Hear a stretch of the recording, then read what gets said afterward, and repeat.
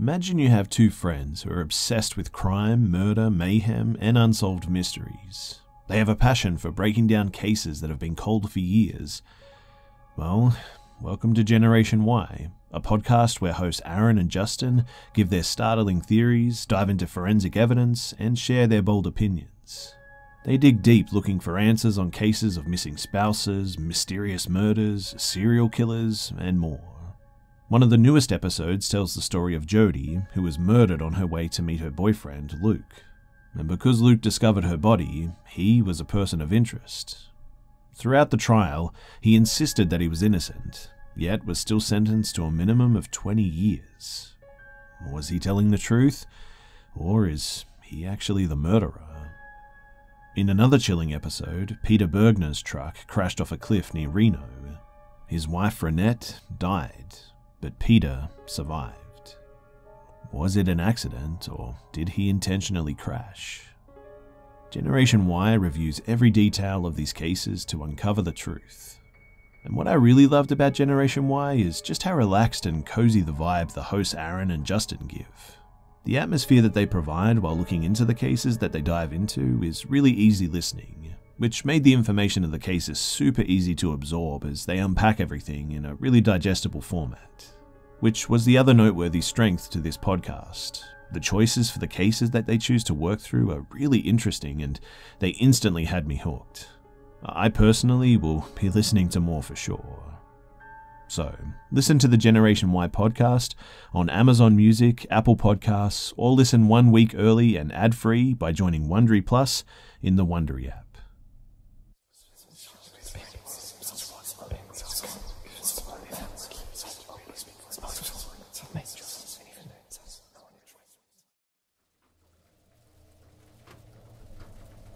So my husband dated a beauty queen title holder of a well-known pageant before me. They broke up long before we met, but she was a statuesque blonde, very tall, a knockout in her day, in my opinion anyway. But this is something important to the story, I guess. While she was a dazzling pageant winner on the outside, on the inside, oh boy. She could be charming and beautiful if she needed you, but mostly she just treated people around her terribly, including my husband, and he eventually broke it off with her. But she just never really went away. She would continue to call and email repeatedly, even after my husband and I met. If anything, her calls increased, in fact. She would call over and over again, day and night, even after my husband, then boyfriend, blocked her number. She would ask for money and threaten to go to the police, claiming that he abused her if he didn't give it to her. He obviously did not give her the money, and this made her very upset. The threats increased and became more malicious, but when that didn't work, she would switch tactics and try and sweetly ask him for help with certain projects that she was trying to get off the ground. At this point, she now needed to generate an income, with the promise, too, that if he did just this one last thing for her, she would go away. He didn't reply. She would go back to being malicious, any tactic for attention, I suppose, or for what she really wanted, money. But my husband, he was terrified, because of course, while he never actually did anything to her, it would be her word over his, and he was terrified of ruining his reputation and career. We, unfortunately ended up in an event that she also attended. She'd been waiting for us to arrive and had placed herself near the entrance of the event. As we walked in, she stood across the room, looking me up and down and sort of laughing and whispering into the ear of her date, making a point to try and make me uncomfortable. But that was okay. She was easily ignored until, well, she ambushed me as I came out of the bathroom. She had clearly been waiting for a moment that I was alone.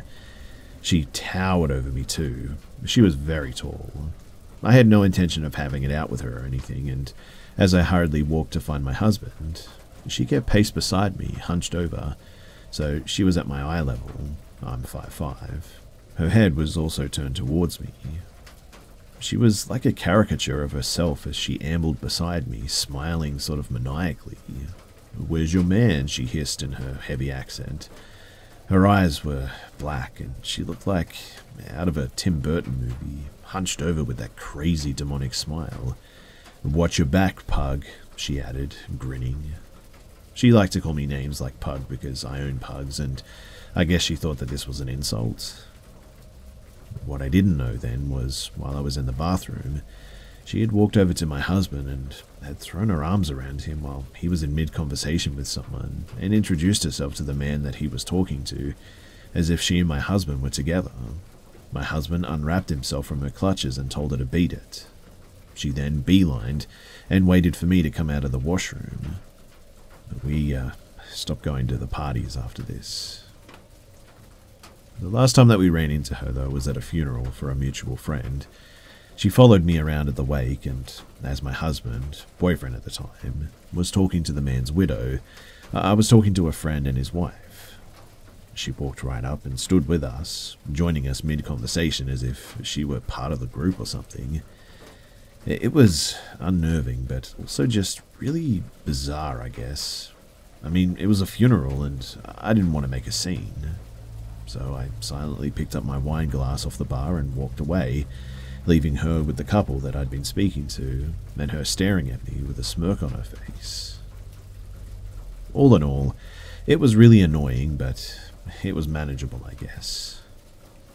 However, the emails, calls, they never stopped. She would call my husband over and over, day and night, even though he had long blocked her number. She would even drive by. I found my car keyed one night after I left it outside too, but obviously I couldn't really prove that it was her. But enough was enough at this point. My husband had a lawyer send a cease and desist, and after the first, she called him from a private number. He answered, and she said, "Hi, it's me," in a sort of sing-song voice, like they were the best of friends, and he hadn't just sent her a lawyer's letter ordering her to stay away from him and his family. He said nothing and hung up, though, and another cease and desist was sent, and then a third. Nothing would make her go away, it seemed, though. I guess she just did not actually think that my husband was capable of not wanting to be with her because, her beauty and all. Eventually, though, she got really ticked off that he was not giving in, so she decided to take this rage to the internet. I knew that she was absolutely checking out my social media, but I don't really use it that much, so I didn't care. However, she created a fake Twitter account and tweeted, "My husband's name is a fraud," and tagged his colleagues, friends, investors, family members, every single person that she could think of to try and ruin his reputation and career. On New Year's Eve, she posted on my Instagram account at exactly 12:01 AM, "Happy New Year's, Scrud." Social media settings were all put to private, though. We went to the police armed with emails threatening to give her money or she would go to the police, and she was charged with 2 counts of harassment, and a restraining order was put into place. To our shock, though, the next day after her arrest, our phones were buzzing. This story had made front-page news. Clearly it was a slow news day, right? Well, her day in court came right before COVID. We arrived to the courthouse and sort of sat down, and she walked in, and we were shocked by her appearance. Actually, shocked is probably an understatement. She was unrecognizable from her former self. Gone was the statuesque, dazzling blonde. She had apparently shaved her head and was wearing a short, ratty brown wig. She had gained about 80 pounds, give or take, and was now sort of hunched.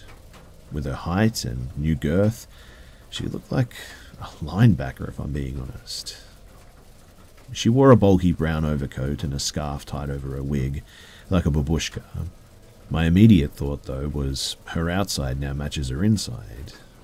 But it was her eyes that I noticed the most. About a year earlier, we had shown a photo of her to our kids so that if she ever approached them, they knew to run. At the time, my son, who was young, commented that she had mean eyes. From the mouth of babes, right? Maybe it was that she had changed so much physically overall, but her eyes were dark and narrowed into deep sort of black slits. As she scanned the courtroom and saw us in court, she would turn around every so often to look back at us and glare. She would then whisper in her lawyer's ear and laugh as she were having a grand time. We thought that she was putting on a brave face and treating it all like a joke, but we were about to find out that getting arrested would not slow her down. The restraining order didn't seem to faze her at all. If anything, I think it just angered her even more.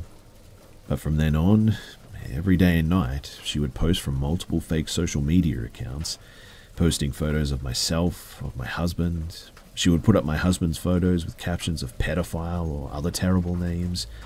She posted altered and unflattening photos of myself. She called me old and ugly. Those are the G-rated ones too, mind you. And listen, I'm definitely no beauty queen myself. The name-calling, while obsessive and gross, wasn't what bothered me most, to be honest. Although, I'm not going to lie, seeing hundreds of photos of myself on her fake Twitter account calling me ugly and obsessively pointing out every single perceived flaw did succeed in getting me down at times. But why did I keep looking? Because it was like getting a glimpse into her unraveled mind, just in case it was a clue of what she was capable or thinking of doing next. Because it wasn't her insulting posts that fazed me. What bothered me most were the sinister captions. Like, keep an eye on your kids because I'm watching. Or, why don't you plant some flowers in your front garden? Or, be good to your kids because you never know what could happen. How was your Uber Eats order? She would post pictures of me with an arrow directed to my head, which I perceived to be a gun to my head. She posted pictures of my husband's workplace, which she was not allowed to be near, in accordance to the restraining order. But the police said that this could just be a picture that she took from the internet. Right. She posted Agatha Christie quotes like every killer is usually someone you know well, or your end is near. Her Twitter profile banner picture was taken from a movie poster and said stalker, like she was in on the joke. We called the police again, but they said that there wasn't anything that they could do since she didn't actually tag us. I took screenshots of everything. Many of her posts were just nonsensical, but most were photos posted of us on this fake account, all altered with derogatory or ominous captions. But still, we just couldn't shut her down. I became anxious anytime my kids were outside shooting hoops in the driveway. My elderly mother wouldn't take the baby out in the stroller. She was too scared. It really affected all of our lives. Became dramatic. Ex-beauty queen would taunt us with catch me if you can. She posted close-ups of her dog's genitals or a piece of her dog's turds with my name beside it, the implication obvious. It really bothered me too that she now had a dog, since I didn't think someone like her was capable of caring for anything living. But then the calls started back up, this time to our home line. Yes, we still have a home line. We're one of those people. She would say nasty things and then just hang up. She would say things like karma will get you and then weird chant-like calls as if she was reciting a spell. Sure enough, she posted photos of a pentagram and candles as some sort of altar and the caption ring ring. Finally the police asked us to come in and give video statements. We gave them a drive containing thousands of screenshots of posts that she had made, and they arrested her again and charged her with 2 more counts of criminal harassment. My husband was angry at this point, but as a mama bear, I just wanted to get this over with. She mentioned the kids frequently and ominously many times in her online rants, also calling them rude names, which I won't repeat here because these are the things that upset me the most. The judge also issued a social media ban for her. By the time that she was rearrested for the second time, her fake Twitter account, which was literally mostly insults or references to my family, had 16,000 tweets in a 3-month period. She has no followers, mind you, so they were just to herself. The adult sites I had been continuously being tagged on stopped, thankfully. The things quieted down tremendously, but I still get follower requests that I believe are her. But at this point, we were all on edge. And I kid you not, I felt weird walking into my kitchen at night to make a sandwich, feeling creeped out that she was outside watching or something. I put nothing past her, as nothing is more dangerous than a desperate woman who has nothing to lose, right? Which, by the way, was one of the quotes that she posted. I don't know what is wrong with her. I believe, from what I've researched, that she's a malignant narcissist. Perhaps some other mental issues at play here, but I can say that she was a terrible person long before she decided to try and make our lives miserable. Crazy beauty queen turned stalker. I would love nothing more than to never see you again, but if going to court helps you stay away from us forever, then bring it, I suppose. As an aside, I wanted to mention that we've heard from a reliable source that after my husband broke up with her, she allegedly became known to the police for other reasons too. What I mean is that while my husband dodged a bullet regarding her threats to go to the police saying that he abused her, apparently other men have not been so lucky.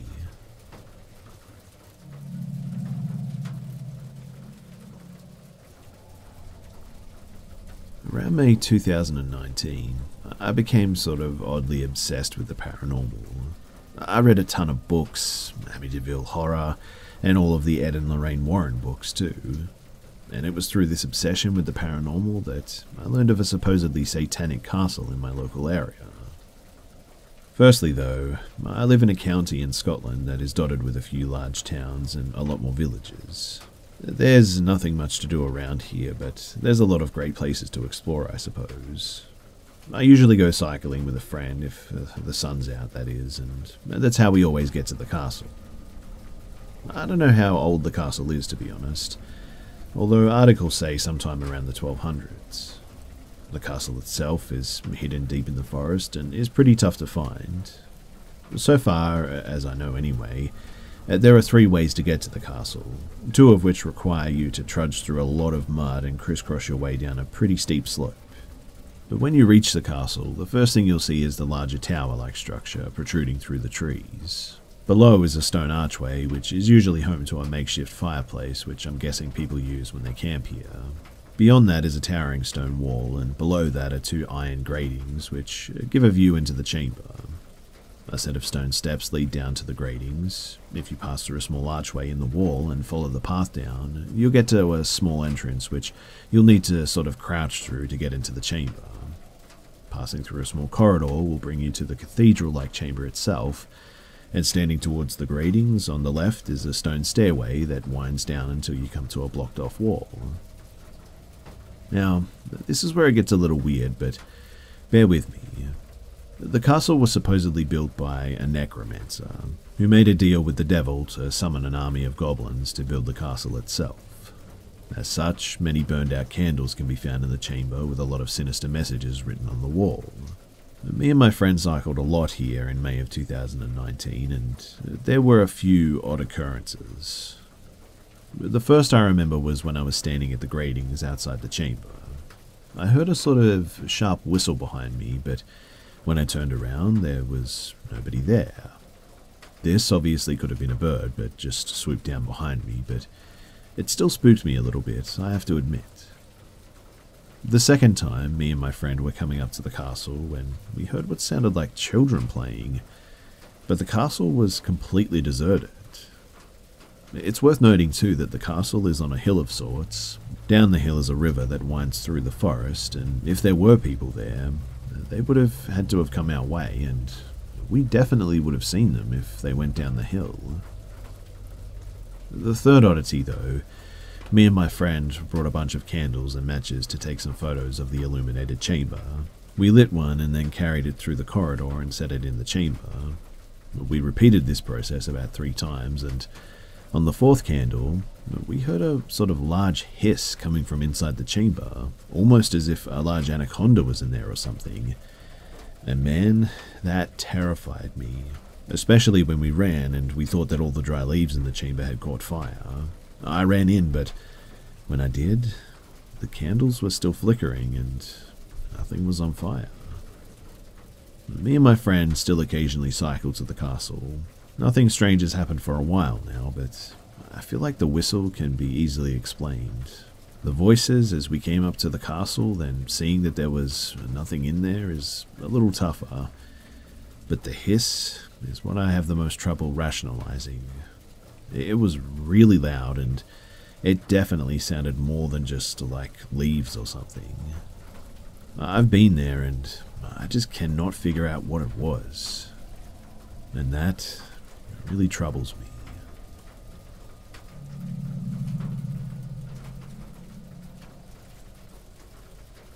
So, this is a story that I haven't really told anyone, partly because elements of the story are just, well, not really appropriate in most social situations. And as a result, I've locked this away in my memory and I rarely think about it. Also, as a bit of a disclaimer, I'm completely aware that this story involves me being very stupid and careless. I'm not going to inject these acknowledgements into the story, but rest assured that in hindsight, I'm aware of the foolishness that took place, and I don't need to be chided on the topic. So, the year was about 1998 to 1999. I was a young gay guy, in my early 20s, living in a medium-sized city in the Midwestern US. This was sort of an in-between, a transitional time for gay people, where in most populous areas we had enough respect to live openly, but there were still plenty of people who just didn't like us. It was also well before the invention of smartphones, and the internet was still in the early stages of mass adoption. There were large communities online, but it wasn't yet at the point where most Americans were online. In fact, online socialization consisted of chat rooms hosted by various services like AOL, Yahoo, or IRC servers, and message boards were still used by large numbers of people, but not as much as today. For gay men at that time, though, it was nothing short of revolutionary. Prior to the internet, and to the broader cultural changes, of course, gay men had been stuck looking for fun in secretive and/or shady places due to the inability to freely express ourselves. In the 90s, it was still somewhat risky, but the internet offered a way to talk freely and relatively anonymously, without the risk of being outed or worse. For this reason, too, it really took off in the gay communities, and gay men were a very large part of the user bases for these social platforms. It was suddenly very easy and relatively safe, too, to find dates, friends, or even just a good time, and it quickly became the norm for a lot of gay men. On the other hand, being such a new communication tool for most people, we were sometimes blind to the risks, I guess you could say. Anyway, being an attractive young man in my prime, I made liberal use of the online communities to find dates. This is to say, I had plenty of hookups. My city had a decent number of chat rooms and personal message boards, and I had mostly great experiences. I met the typical assortment of good guys, closet cases, and a few weirdos too, like you'd expect. It wasn't an absolute hoe by most standards, but suffice it to say that a cute gay guy at that time could generally have a lot more dates than your typical straight person. But at some point during this time, I had some brief chat on a message board with a guy from my city. I forget his screen name, I mean it's been like over 20 years, but let's call him Slim Guy 65. So this back and forth had happened on a general thread in the gay section, not in private message boards or anything, so it was visible to anyone who chose to read the thread. Nothing had come of it, but about a week later I had received an email from an unrecognized address. The email basically said, "Hey, I'm not gay and I don't agree with the gay lifestyle. I'm here because my friend met this guy, Slim Guy 65 person from this message board, and the guy really hurt him. I don't want this to happen to anyone else. My friend tried to tell the police, but they wouldn't do anything. I see that you were talking to Slim Guy 65, so just be careful and stay away from him." Okay, I thought, that's strange. What does this person mean by really hurt him too? Was his heart broken? Did he get beaten up or verbally abused or something?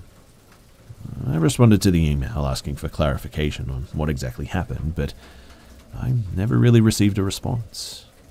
I must admit, too, that I was slightly weirded out by it for sure.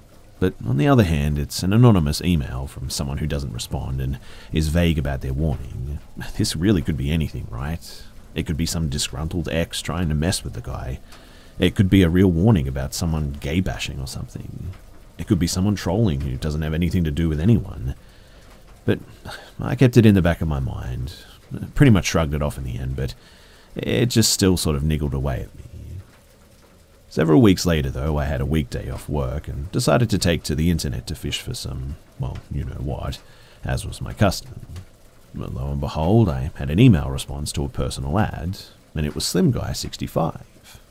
He was offering to meet at this place to hang out and just have a good time. Wink, wink, nudge, nudge. I won't go into the details, of course, but as I recall, there weren't really many details discussed, other than the small talk and intros that we'd done previously.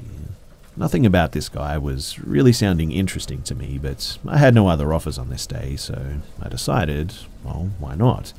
I'll go see what this dude is about. But as I typed my reply, I suddenly remembered the strange email that I'd received warning about this person. I went back and read it, still vague, still presenting more questions than answers. Should I take this anonymous warning at face value and just ignore this guy? I decided to go check him out anyway.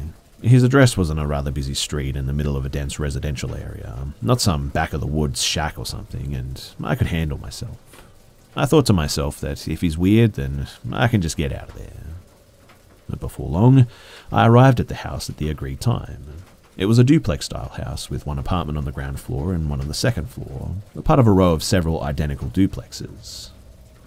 It was the middle of the afternoon by the time that I got there. There was plenty of traffic on the street and the occasional person out on their porch or in their backyard. I pulled up to the driveway to the parking area behind the house, got out and knocked on the door. The guy that answered was a pretty normal, kind of mousy-looking man, probably in his late 40s. Slight, slim build, soft-spoken, looked like any guy working in an office, a cubicle maybe somewhere. Not really my type, but honestly, my curiosity was piqued, and I had nothing better to do anyway, so I stepped inside to take a look around and gauge the situation. With the warning email fresh in my mind, of course. I stepped into the back door, into the kitchen. It was very clean, and there was nothing out on the counters, and no table and chairs, or anything. This is to say that it didn't look like somebody was living there, to be honest. It looked like it had been kept up and cleaned, but for the most part it looked empty. Looking out into the apartment, I could see that it was not set up as a living space. A large window with sliding glass was between the kitchen and the living room, and I could see what looked like a large table out in the living room area.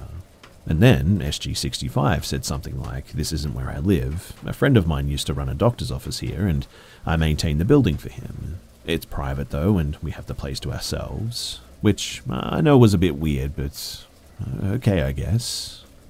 He shut the back door and locked it, with a key deadbolt, the kind that you need a key to open, even from the inside, and put his key back into his pocket, saying, "So, what do you want to do?" Upon seeing this too, my danger sense definitely spiked. This is not a normal home, and why was he locking the door like that? It's not necessarily suspect, I suppose. A lot of people have that sort of lock on their door, and the door actually has a window too, so it even made some sense, I suppose. But still, something just wasn't right here, and I could tell. But now I was locked in. I asked him straight up too why he was locking the door like that, which immediately flustered him.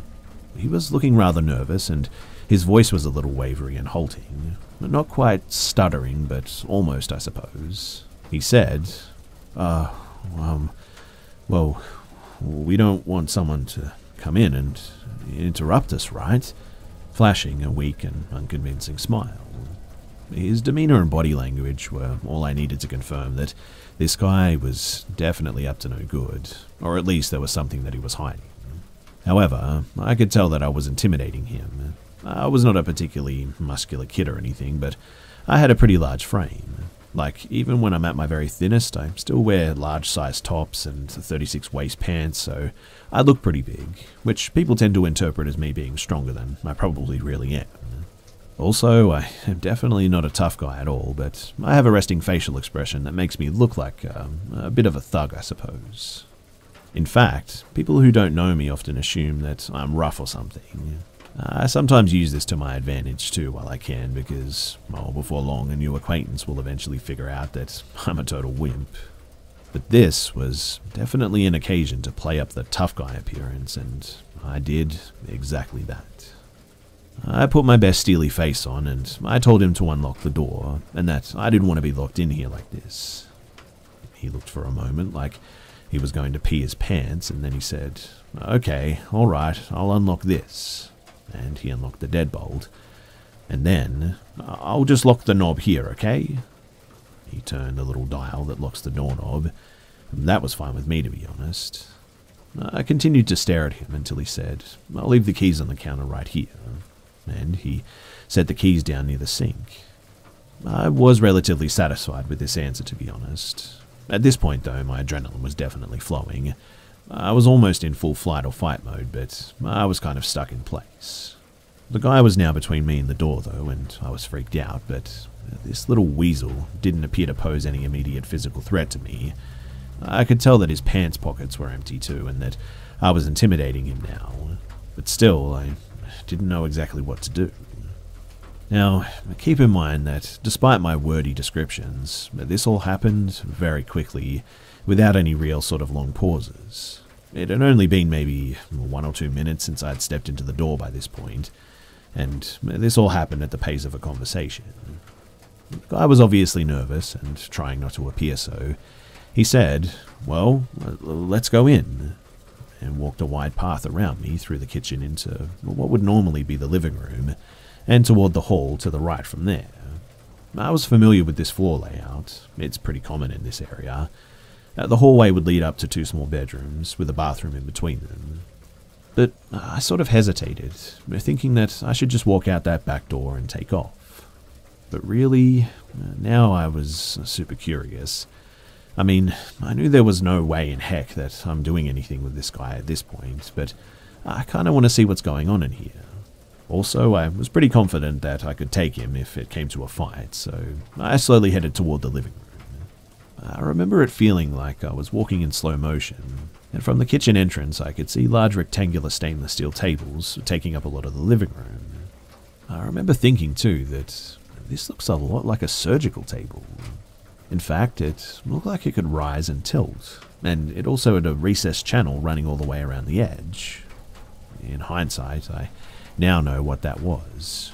It was 100% a mortician's table. The dude had a mortician's table in there. But at that time, I just thought like it looked like a weird medical table of some sort.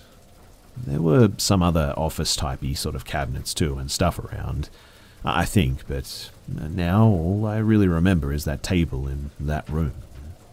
And then I noticed that the large front window looking out onto the street was covered by vertical blinds that were closed. SG65 said something like, "This used to be a doctor's office. Like I said, come on back here." The hallway revealed the room setup that I expected. The first bedroom was closed. The second bedroom was open to a small, very clean bathroom. At the end of the hall was the other bedroom, which looked like, if the doctor's office story was true, had at one time been converted to an exam room. He said, "We can go into that room if you want. Go ahead, take a look." And he stayed by the other closed bedroom door. The back bedroom door was open, and I could see that the walls were covered in a sort of honey-coloured wood panelling, the type you might see in a den or an office that hasn't been updated since, like, the 1970s. I slowly took a few steps down to that door, trying to be very aware of what Mr. Creepy was doing behind me, but he didn't move. When I got up to that room, though, the first thing that I noticed was the door had a sort of key deadbolt lock, like the back door. But this room, it locked from the outside. I wondered if there was a lever on the inside or something, but I pretty much knew the answer to that question without needing to check, because I also saw a chair, a non-swiveling plastic desk chair with sort of thin metal legs sitting near the center of the room. The room had old dark carpet and those wood-paneled walls, like I mentioned. And I noticed that the walls were completely paneled with no windows. And I know that the room had at least one window, probably 2, so whoever did that paneling went over those windows for sure. And there was also a phone in there plugged in and sitting on the floor. It was an old office phone, probably from around the 80s or early 90s, dingy sort of beige plastic with several buttons to manage different phone lines. Just sitting on the carpet near the wall, with the chair at a slight distance facing the phone. And apart from that, there was nothing else in that room. I was sort of standing at the threshold of the room with one foot slightly in, absolutely not going past that door. And I looked back at the dude. He was still standing by the other door, just nervously smiling at me, trying hard to look casual, I suppose, but obviously very nervous. Or something. He said something like, "Well, what do you want to do?" But instead of answering, I felt around the backside of the deadbolt lock, and sure enough, there was nothing there but the smooth wood of the door. It also dawned on me that I didn't see a light switch anywhere for the ceiling lamp. And where was the switch? Who knows? It should have been just inside the door, of course, but that original switch was covered up by the paneling now. He mumbled something about not having the key to that lock. Don't worry about it. I turned back to face the guy and just said, "What is it that you want to do here?" My skin had gone ice cold at this point as I realized that I was way too far into this apartment. In fact, it was at this point that I was running through my options in my head. What was this guy going to do? He doesn't appear to have any weapon or anything in reach, but who knows what goes on in this place? And what are you trying to do? That last part too I actually said out loud, and he was almost totally derailed by that. He stammered out, "Some hot man-to-man's fun stuff," with the weakest smile that I've ever seen, looking like he was just a hair's breadth away from fully panicking. I know too that it sounds a bit comical, but really, at that time, that sentence was probably the most chilling part of the entire experience for me. It was just the way that he said it, like he had come up with something on the fly, like something that would sound plausible, but yet he failed. And I mean, who says that in real life? Hey, do you want to have some hot man-to-man fun? Nobody, right? It's sort of like something you might say for a cheesy advertisement for an inappropriate site or something like that. Some hot man-to-man fun. Gross, right? Anyway, that was it. I said to him, "No, I just want to go and I'm leaving." And he said, "Okay." I quickly walked past him as he flattened himself against the wall to avoid me, and I noped right out of that living room dissection area and through the kitchen to the back door, which thankfully still had not been deadbolted. The keys were still on the counter, and I let myself out the door, and I didn't bother closing that, as I saw him slowly coming to the door behind me. I deliberately walked out, not ran, to my car, and looking back at the building, I can see that, indeed, there was actually a window facing the backyard area from that panelled room, but of course it was covered up from the inside. And the dude was shutting and locking the back door. Truthfully, in the end too, I left with my heart pounding, my skin icy cold, my heart in my throat thinking, what the heck was that? So, was this guy some kind of a killer, or was he just an awkward closeted gay guy with access to a sterile-looking apartment with an autopsy mortuary table and a windowless room that locks from the outside, with a chair and a phone and no light switch? It's clear to me that the poor soul who walks into that room probably gets locked in there, and then he shuts off the light from somewhere and calls the phone. But other than that, it's anyone's guess what actually happens. I assume that the friend of the judgmental person who emailed me must have been some kid that got locked in there for whatever game ensues. But driving home, at first I thought, of course I have to call the police and tell them what's in this place. But thinking it through, I realized that I didn't really have any crime to tell them about. I mean, what do I say? I went to meet a man for some casual fun, and what? I mean, he has a room with a chair in it. He has, as I thought at the time, an exam table. The police aren't going to do anything with that story. The guy didn't touch me or do anything to me, and in the end, I just left. I considered calling an anonymous tip line, but again, what exactly would I report? There was no actionable crime, and also keep in mind that at that time, while the local police in the city were pretty decent, they weren't especially interested in getting involved with helping gays. They'd prosecute actual crimes if it was cut and dry, of course, but I'd heard plenty of accounts of them not choosing to follow up on cases where there was not an easy arrest to be made. And so, in the end, I decided not to report anything because nothing would come of it, except perhaps drawing unwanted attention to myself. And you know what? Even in retrospect, I honestly think that that was probably the most rational choice to make. If this happened today in 2020, the law enforcement would probably be a lot more interested in it, but back then, not so much. And so, live and learn, right? I still drove past that house once in a while in the normal course of life for like several years, and I'd always pay attention to how it looked. The vertical blinds were closed for maybe 5 or 6 years whenever I went past, and then eventually the blinds were down and there were decorative curtains in the window, so I assumed that the place was eventually sold to someone who actually lived in it. But around 2002, maybe 2003, there was actually a murder of a young guy on the news. He'd been found in the next state, which borders on my city. It's not very far away. I recognized the guy from the gay community too, but didn't know him personally.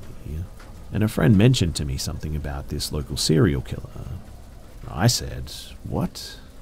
And he explained that a few young men had gone missing over the past year, each after being at one specific dive bar, and each being found several miles to the north past the state line, and also out in the country.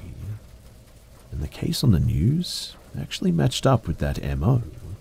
My friend told me that the young guy had been at that bar and left with someone the night that he disappeared, and the news report didn't mention anything about a gay bar or similar recent cases, of course, but I had to wonder if my acquaintance from the internet had something to do with it.